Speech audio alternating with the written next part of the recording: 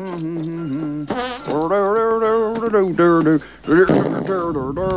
wondered how the brave souls of the Wild West maintain their hygiene in the midst of dust storms, outlaw trails, and the untamed frontier? Well, hold on to your hats, because today we're unraveling 10 mind-blowing hygiene practices from the wild. The legendary Captain James West. And I finally got him all to myself. Number 10.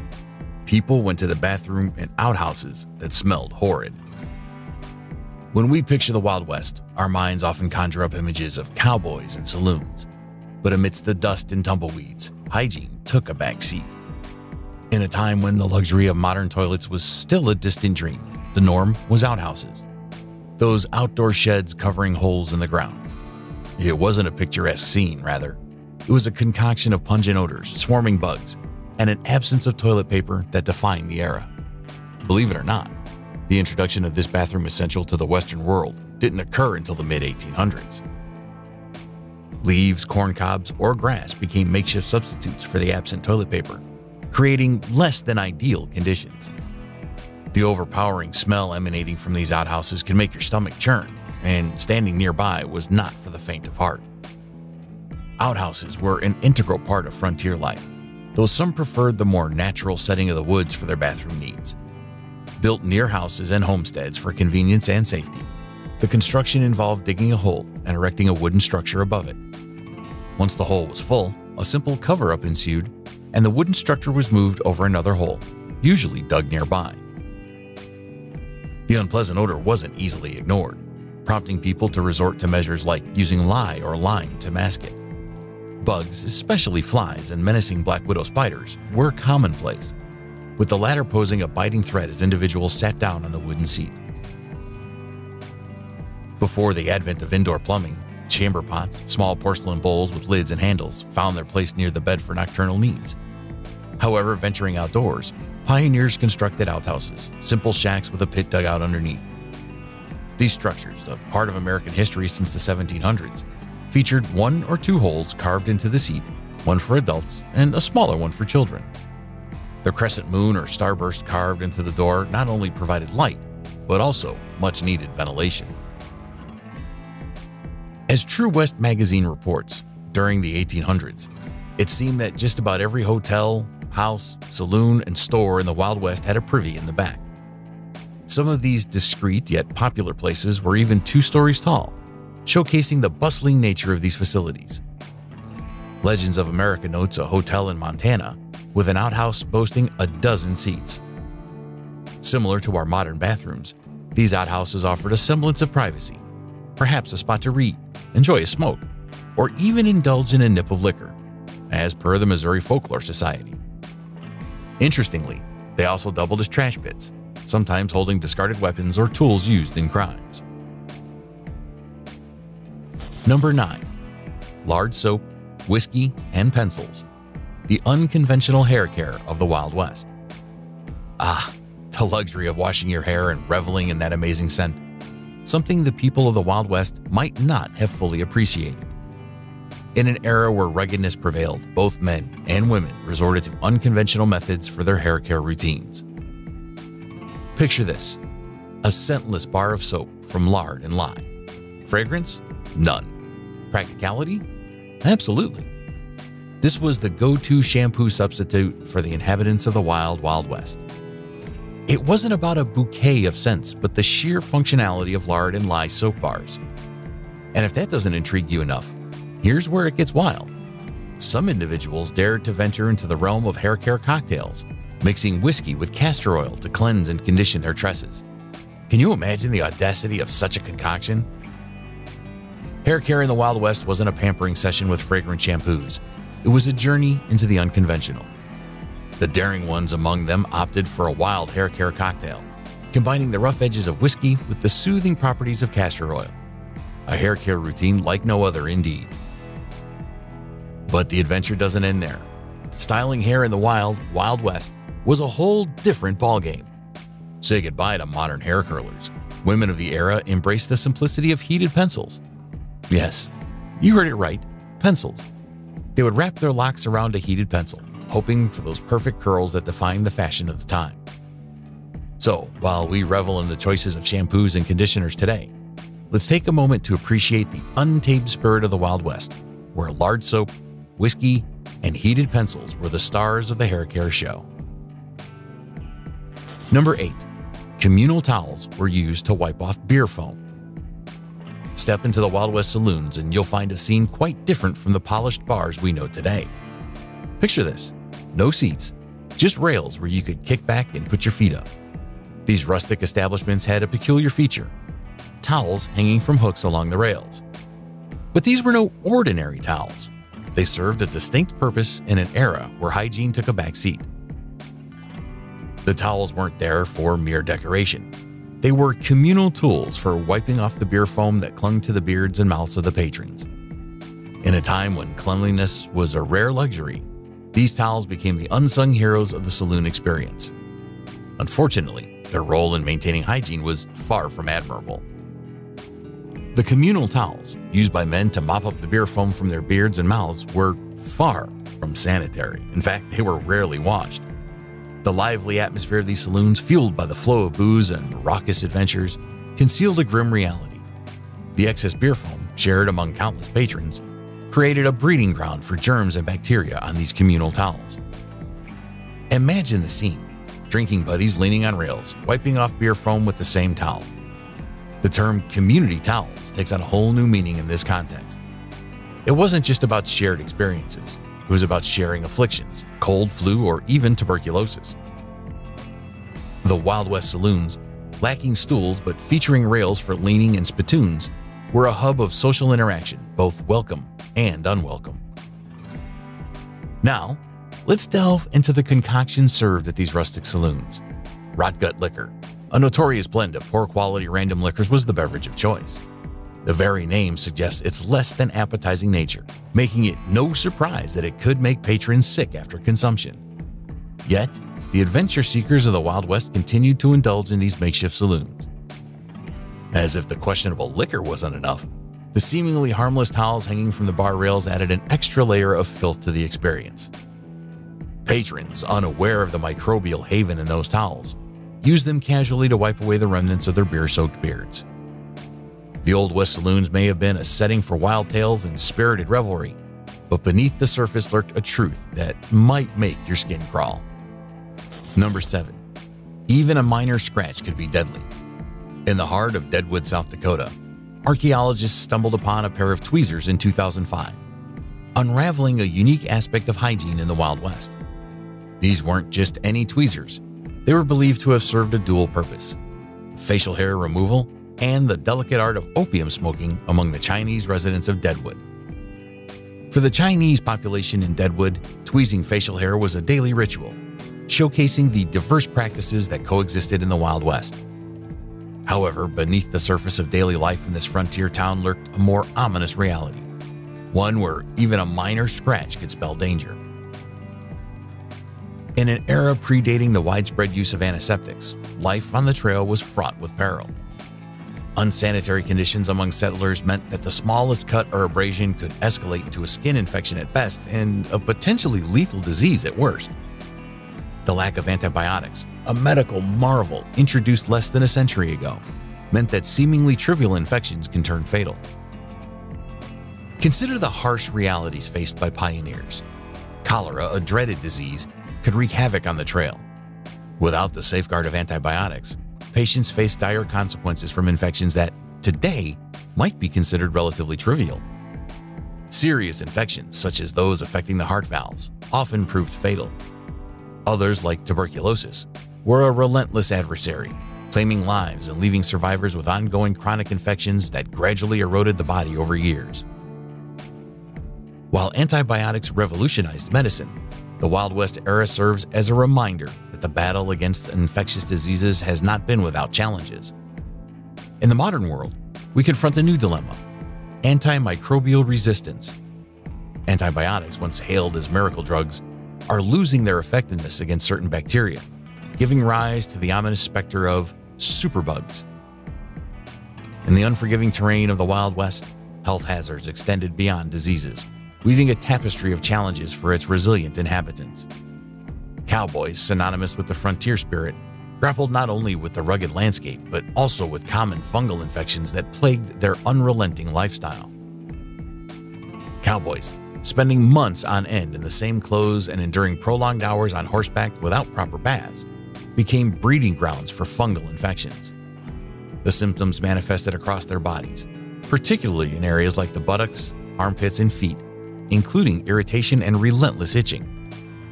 The unsanitary conditions prevalent in the Wild West facilitated the spread of bacteria as cowboys, scarred and affected, transferred the microbes through contact with their hands and various surfaces. Diseases, too, found fertile ground in the settlements of the American frontier due to these precarious hygiene conditions. Among the most formidable adversaries was cholera, a scourge that spared neither settlers nor Native Americans. Sarah Raymond Herndon, upon arriving at a camp, expressed relief at the absence of disease, stating, "There is no disease at all in the camp. It is wonderful how well we are doing. I hope it continues that way." The struggles of the Wild West were not confined to external threats. The very fabric of daily life, marked by inadequate hygiene practices, contributed to the challenges faced by its inhabitants. As cowboys traversed the vast expanses, their health battles mirrored the harshness of the frontier. Number 6. Dust was everywhere. In the vast expanse of the Wild West, the winds of the western desert land stirred up more than just tales of cowboys and frontier adventures. They brought with them an unrelenting onslaught of dust. As iconic as the tumbleweeds that roll across the cinematic landscapes, the dust of the Wild West presented a formidable challenge for frontiersmen attempting to maintain even a semblance of cleanliness. The cinematic portrayal of dust-laden landscapes in Western movies merely scratches the surface of the gritty reality faced by those who ventured across the Western frontier. Sarah Atherton and her family journeyed through this harsh terrain, experienced the pervasive nature of dust. Mary Ellen Jones's account in Daily Life of the 19th Century American Frontier vividly describes Sarah's struggle, with the dust omnipresent and her sunbonnet offering meager defense against the relentless sun. Dust in the Wild West wasn't a mere inconvenience. It was an ever-present adversary. Dust storms fueled by strong winds could invade homes, posing a threat to both the comfort of settlers and the well-being of their livestock. Sarah Raymond Herndon, who traversed from Missouri to the Montana Territory in the late 1860s, recounts the ordeal. "Oh, the dust, it is terrible." The intensity of the dust was such that after a 20-mile journey, faces were obscured, revealing only apertures for eyes, nose, and mouth through the thick layer of grime. In the 1800s, dust storms were commonplace in the American West, leaving an indelible mark on the journals and diaries of many settlers. The abrasive dust not only caused discomfort, but also had health implications, leading to redness of the eyes and breathing difficulties. The severity of these storms occasionally reached extremes, resulting in the demise of livestock. Even within the supposed sanctuaries of homes, dust found a way to infiltrate, turning domestic spaces into battlegrounds against the elements. The struggle against the pervasive dust became a shared experience among the settlers, prompting a collective sigh of relief when the opportunity for respite and cleansing air with clear, cold water presented itself. Number 5. Public bathhouses. In an era where the expansive landscapes of the Wild West echoed with the hoofbeats of settlers and the creaking of wagon wheels, maintaining personal hygiene posed a formidable challenge. Today, with the luxury of modern amenities like clean and hot running water, we might take the simplicity of a shower or bath for granted. However, in the 1800s, cleanliness, especially on the frontier, was a time-consuming and often arduous endeavor. For many pioneers, the closest thing to a bath was a refreshing dip in a nearby river or pond, weather permitting. Sponge baths from metal or porcelain basins became the alternative when natural bodies of water weren't available. Yet, there were those who seldom engaged in such cleaning rituals.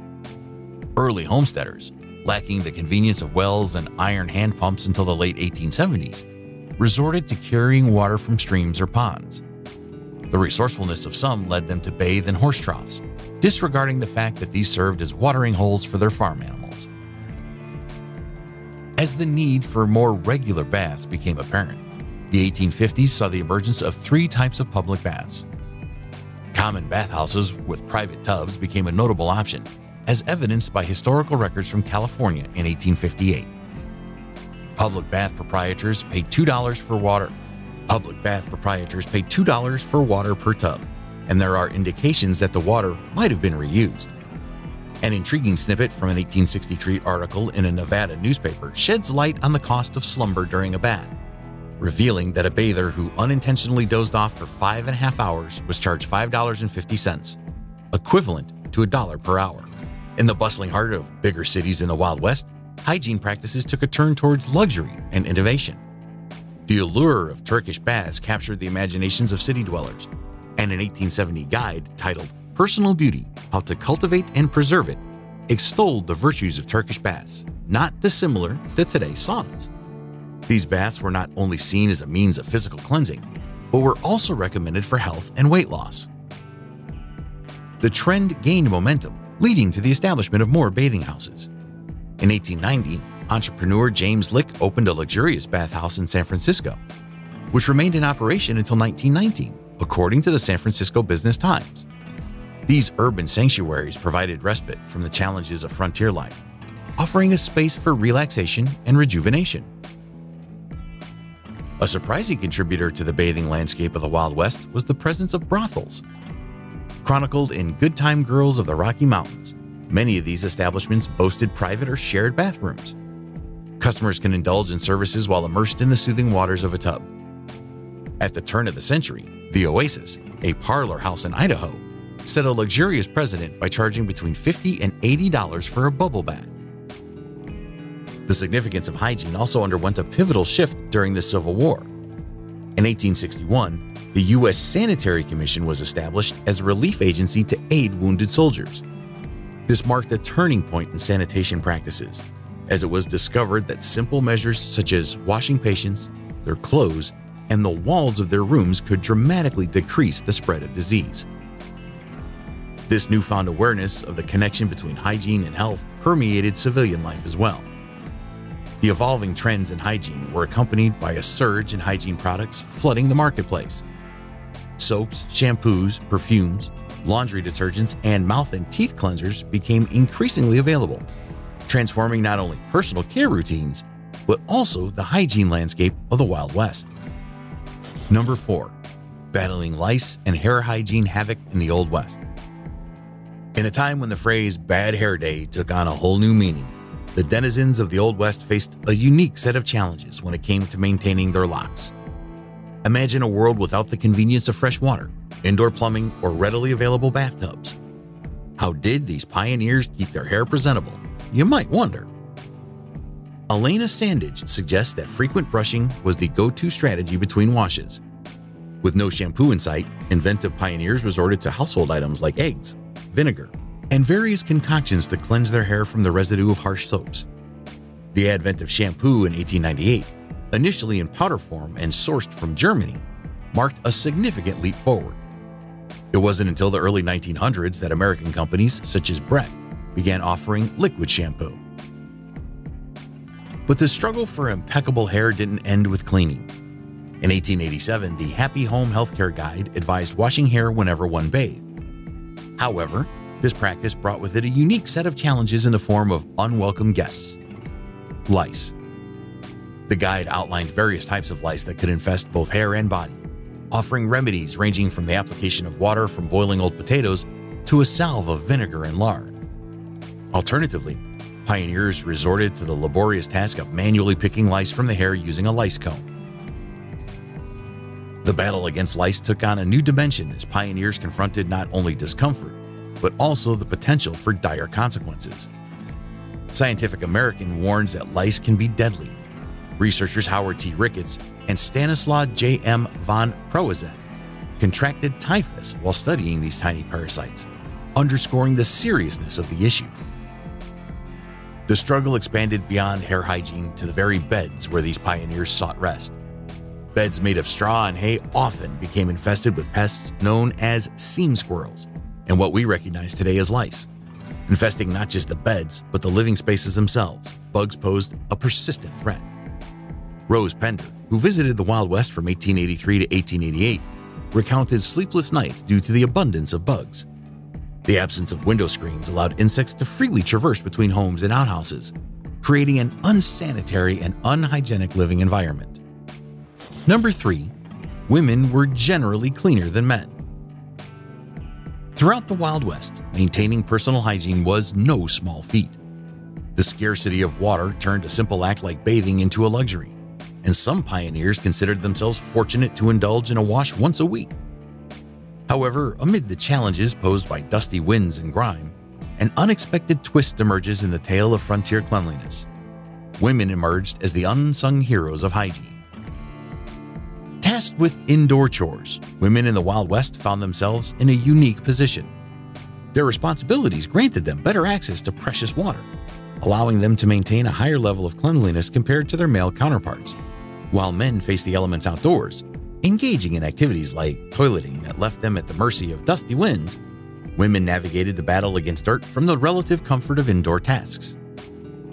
Cowboys, soldiers, and other men in the Wild West often endured long stretches without bathing, punctuating their lack of cleanliness with occasional dips in local streams or rivers. This practice, more common during the hot summer months, saw a decline in the winter when the chill deterred such endeavors. In contrast, women adhered to a different routine. Daily face washing was a common practice, as described by Sarah Raymond Herndon in her accounts of mornings spent at the spring. Bathed my face and hands in the cool water, picked a bouquet for the breakfast table, and returned to camp. However, the prevailing lack of privacy and societal norms limited their hygiene practices beyond this basic routine. Laundry, too, posed a unique challenge in the frontier. Cowboys and soldiers, with their nomadic lifestyles, often washed their clothes in streams or rivers when the need arose. This approach, while practical, lacked the convenience of modern laundering methods. The 1800s also brought forth distinct standards of beauty for women. Grease paint and rouge were typically associated with actresses in the theater or women labeled as fallen. The societal idea for women was epitomized by characters like Scarlett O'Hara, who maintained a pale complexion without blemishes or freckles. Middle and upper class women went to great lengths to bleach their skin if necessary and shield themselves from the sun. Sunbonnets offered little protection against the harsh sun and wind, making it a challenging endeavor for Western pioneer women who toiled outdoors. Number 2. Some women resorted to skin bleaching. While today's sunbathers chase a golden tan, the women of the Wild West faced a starkly different beauty standard, one that prized pale complexions in the harsh and unforgiving frontier. Unlike the leisurely sunbathing pursuits of the modern era, the women of the Old West had no concept of a sun-soaked vacation. Instead, they toiled tirelessly under the relentless sun, navigating a delicate balance between societal expectations and the practicalities of frontier life. In an era where women played pivotal roles in shaping society, their beauty standards underwent a transformation to align with the demands of the rugged cowboy way of life. The norm was to maintain a fair and porcelain-like skin tone, symbolizing a certain status and setting women apart from the sun-exposed laborers of the fields. Throughout history, the stereotype has persisted that women are more invested in their image than men. This trend held true even in the Wild West, where women engaged in less dusty and outdoor labor compared to their male counterparts were able to adhere to better hygiene practices. While men often went days without bathing, women, with their commitment to cleanliness, managed to maintain a more pleasant aroma. In pursuit of pale skin among middle and upper class women became a fashion rage. In an effort to conform to the prevailing standards of beauty, some women took extreme measures to bleach their skin, eradicating freckles and blemishes. This meticulous endeavor aimed not only at achieving a certain aesthetic, but also at establishing a visual distinction from the sunburnt field workers. In the contemporary world, the pursuit of a sun-kissed tan has become a widespread phenomenon among women, with various methods employed to achieve that coveted summer glow. However, taking a stroll back in time to the Wild West, we find a stark contrast in beauty ideals. Unlike today's sun-seeking enthusiasts, the women of the Old West actively avoided the sun, aiming to preserve their porcelain-like complexion, which was considered the epitome of beauty. The preference for fair skin in the 1800s was deeply ingrained, driven by societal standards that equated paleness with refinement and elegance. Women of the era went to great lengths to shield themselves from the sun, donning clothing that covered as much of their bodies as possible. This commitment to avoiding sun exposure was not merely a beauty regimen, but a reflection of the prevailing ideals of the time. As the Industrial Revolution unfolded, transforming labor practices and moving many jobs indoors, people found themselves shielded from the potentially damaging effects of the sun. This shift inadvertently contributed to the preservation of fair skin among the populace. The contemporary phenomenon of skin bleaching, aiming to lighten specific areas or achieve an overall paler skin tone, has a deep-rooted history. Tracing its origins back to ancient cultures, it gained prominence during the era of European colonialism. European colonizers, exporting their biases to the regions they enslaved, played a significant role in disseminating the idea that lighter skin was superior. One notorious preparation during this period was Venetian ceruse, a cosmetic product based on white lead. Despite its extreme toxicity, leading to adverse effects such as swelling, skin discoloration, erosion of tooth enamel, and hair loss, it remained a sought-after solution for achieving a lighter complexion. Number 1. Showering too often was deemed unhealthy. In the vast expanse of the American West, where dust and grime were the norm, an unconventional belief about bathing held sway. Showering too often was deemed unhealthy. One might wonder how, with the unmistakable scent of hard work lingering, people clung to the notion that frequent bathing posed a risk to their well-being. The rationale behind this belief was as peculiar as the arid landscapes they inhabited. Surprisingly, the denizens of the Wild West harbored concerns that excessive bathing could render one vulnerable to diseases and infections. The prevailing theory suggested that frequent baths could lead to open pores, creating an alleged breeding ground for bacteria. This curious notion highlights the intriguing blend of practicality and superstition that characterized hygiene practices at the time. In addition to these peculiar beliefs, the scarcity of clean and uncontaminated water added a layer of complexity to the cleanliness conundrum. Obtaining water suitable for bathing was no easy feat, and as a result, many individuals found themselves compelled to forego regular showers. This reluctance to embrace bathing, however, came at a cost, as cowboys and settlers experienced the consequences of wearing the same clothes for days on end, falling prey to fungal infections that could have been mitigated by a more consistent approach to personal hygiene. In the American West, where modern conveniences were a rarity, outdoor showers became a pragmatic solution for those toiling in rural and backcountry areas.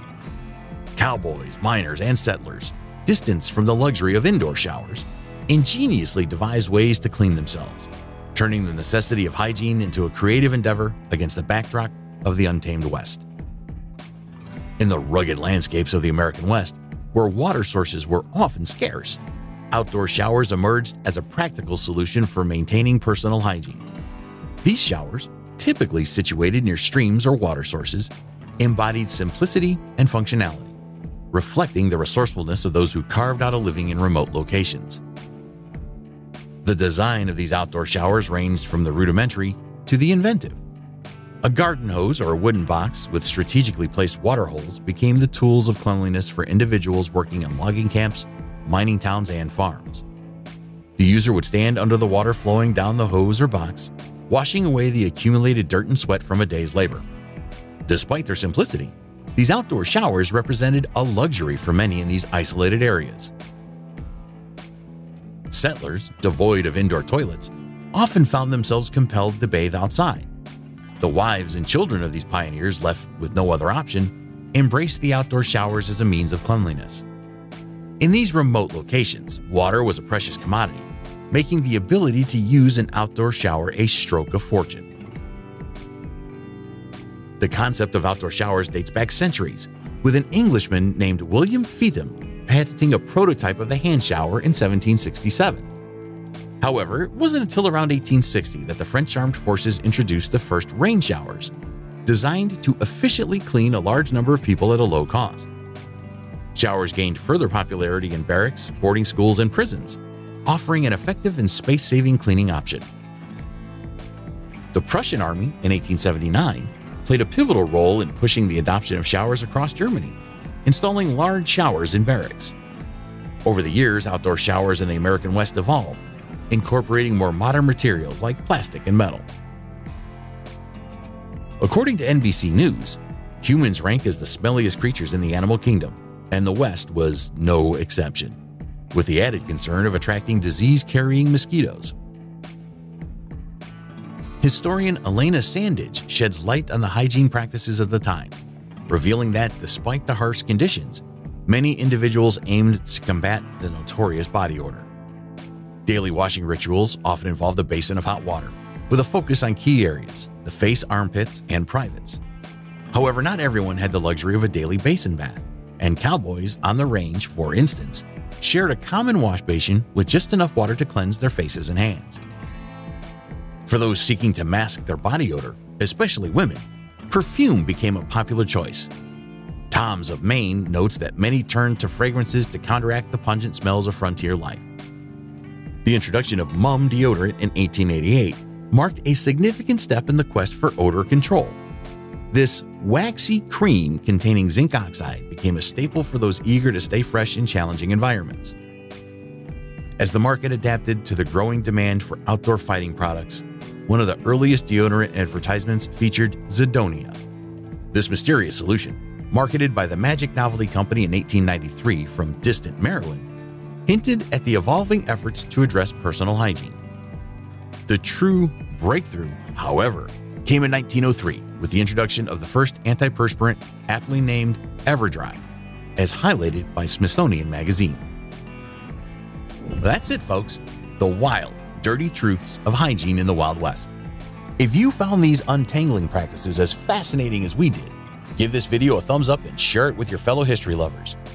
Don't forget to hit subscribe for more fascinating tales from the past. Until next time, stay tuned.